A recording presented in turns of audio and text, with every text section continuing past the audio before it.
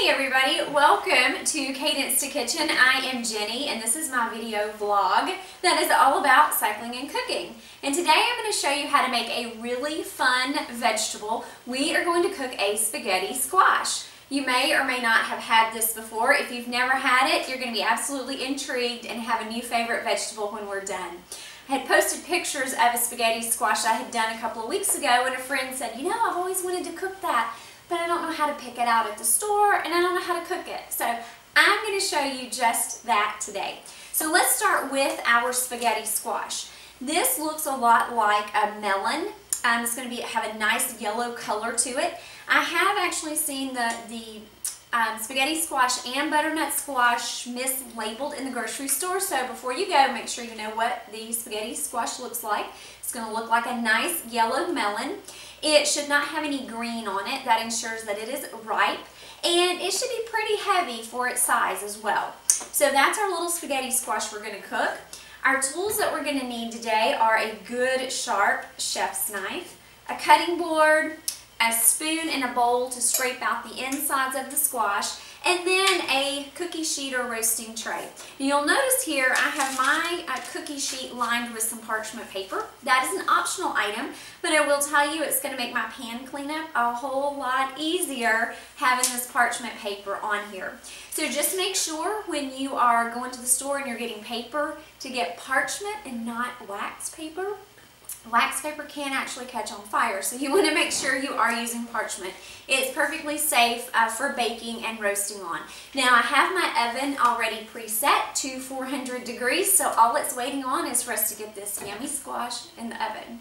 So anytime you are cutting a vegetable that is circular in shape, you know, it could roll around on the cutting board, and when you've got a really sharp knife in your hand, you don't want that to happen. So what I like to do is very carefully cut off the top of my squash.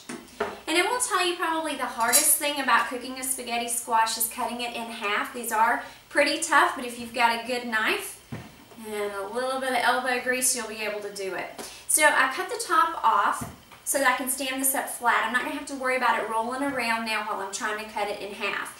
And when you cut the spaghetti squash in half, you want to cut it in half along the axis. So you're going to cut this lengthwise. I'm going to take my knife now and I'm going to run it down the middle. Get right in there. Cut that squash right in half. Now, as you can see on the inside, it looks a lot like a pumpkin. If you've ever carved a pumpkin as a little kid, or I'm a grown-up and I still like to carve a pumpkin, but this is going to have lots of seeds and membranes inside. So what you want to do is you just want to take a spoon and you want to just scrape all this out and scrape it out into your scrap bowl. Scrape all those out. And this actually smells a lot like a pumpkin. So if you've never had spaghetti squash before, it has a little milder flavor than pumpkin. It tastes more like a squash than a pumpkin. So what I'm going to do, I actually have two halves over here that are ready to go, that are scraped clean. As you can see, I've got all of the seeds and membrane out of my spaghetti squash. So what I'm going to do is I'm going to place this cut side down. Again, I put it cut side down on my cookie sheet and put the other half on here. Now, the reason we want to cook this cut side down is that the moisture from the spaghetti squash is going to sort of develop some steam inside here, and by having the skin side up, it's going to hold that steam in there and really cook our squash for us. So this is ready to go in the oven. I'm going to pop it in the oven, and then I'll come back shortly to show you how to test to see if it's done. Okay, so I just pulled our spaghetti squash out of the oven, and I'm going to show you how to test to see if it's ready. So using a nice thick oven mitt or kitchen towel, you can gently squeeze on the squash. If they're still pretty firm, they're not quite ready. These, I can tell, are not quite ready. When it's ready, it will be a little bit soft and you'll be able to make some little indentions with your hand when you squeeze on the squash. So we're going to pop these back in the oven for a few more minutes. Okay, so I hope you can see all of the steam that's coming up from the spaghetti squash. I just took these out of the oven. Using my oven mitt, I squeezed the outside. I could tell that they were nice and soft, so they are ready to go. And I'm going to show you how to get the squash out of the shell. And again, you want to have an oven mitt, a nice heavy-duty oven mitt, or a towel so you can get this hot potato in your hand. If you've never cooked a spaghetti squash or seen this, be prepared to be amazed. So what you're going to do, you're going to take the hot spaghetti squash in just a simple fork, and you're going to grip the squash and rake the tines along the inside of the squash. Can you see the noodles that are coming up out of there? Looks just like spaghetti, right? I will tell you, the first time I cooked a spaghetti squash, I was amazed that it really did come out looking like spaghetti. Now, if you've never had it, you're probably wondering, okay, but does it taste like spaghetti? Well, no, it doesn't taste like spaghetti, but you get that same sort of, I don't know, feeling that you get when you're eating a big plate of pasta, I guess, without all of the carbs and calories. So one reason I love this recipe is that I think it's perfect maybe during the off season when I really want a big plate of pasta and I don't really want a carb load. This is a great recipe. It is also a great recipe because the spaghetti squash, you can cook this ahead of time, put it in the refrigerator along with some sauce. So you come home from a long ride, a long run, a hard day at work, and you got dinner ready. All you gotta do is pull it out of the fridge and heat it up. So I hope you're able to see all these delicious noodles, if you will, that are coming up out of our spaghetti squash. Let me move this over here so you can get a good look at all those delicious noodles.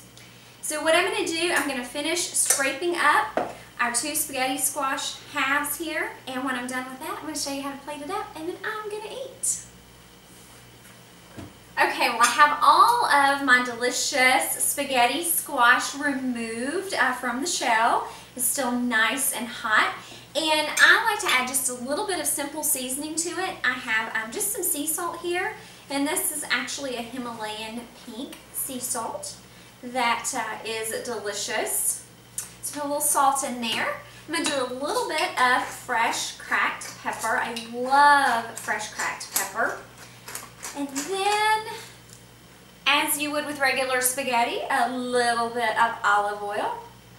Just really want to coat it up quite nice, the olive oil. I'm just going to take my fork and just going to kind of gently fold the olive oil, the salt and pepper right into our spaghetti squash. That looks delicious. Okay, now I'm going to transfer this to my serving plate. And you would never know that wasn't pasta, would you?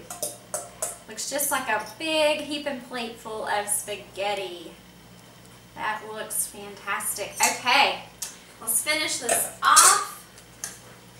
I'm going to add a scoop of some homemade tomato sauce. Now, I made this a few weeks ago and put it in the freezer because when you're making sauce, it's just as easy to make a whole lot as it is to make just a little.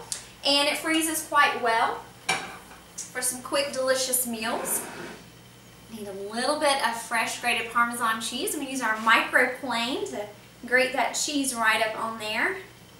Because you can't have spaghetti without Parmesan cheese, right? It smells so good. And this is a great side dish or a great meatless main dish. So a couple of options there on how you serve it and eat it. And last but not least, we need a little bit of garnish. And I've got just here some fresh basil leaves. I'm going to roll up like a little cigar and do like a fine chiffonade. And we're just going to sprinkle that over the top. And there is our delicious plate of spaghetti squash.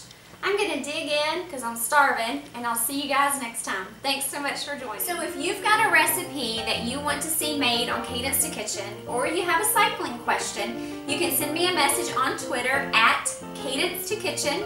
That's Cadence, the number 2, and then kitchen, or send me a message on Facebook.com/Cadence to Kitchen. Thanks for watching, and I'll either see you in the kitchen or on the trail.